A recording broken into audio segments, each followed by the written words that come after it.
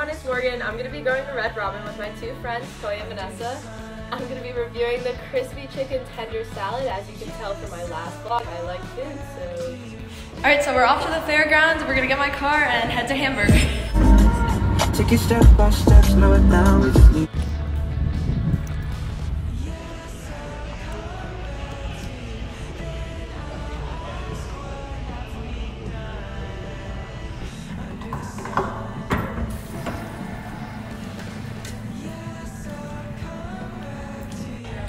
So we just got to Red Robin and Chloe ordered onion rings.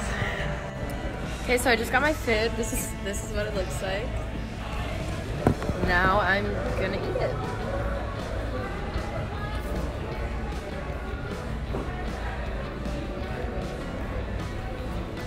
The salad was a lot bigger than I expected it to be.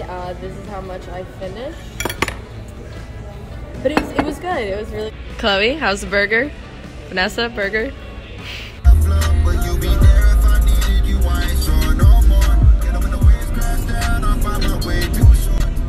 Starting with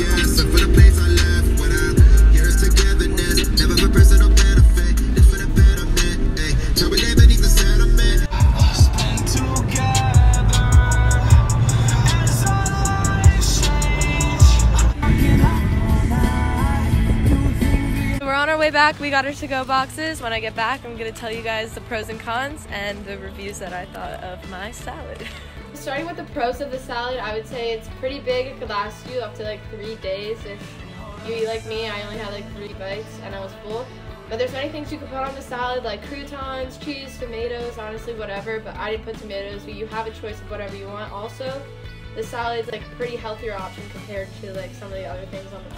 I would say the cons of the salad would be the pricing. It was $12. I know that's a little bit pricey for a salad, but it was pretty big. And also, I know it was like a healthier option on the menu, but it was 880 calories, and for a salad, like that's a lot. But like compared to, like I said, anything else on the menu, it's a healthier option. So that's the end of my video. I hope you guys liked it, and I gave you a pretty good review on the salad. If you guys ever go to Red Robin and don't know what to get, I'd highly suggest the crispy chicken tender salad because it was good.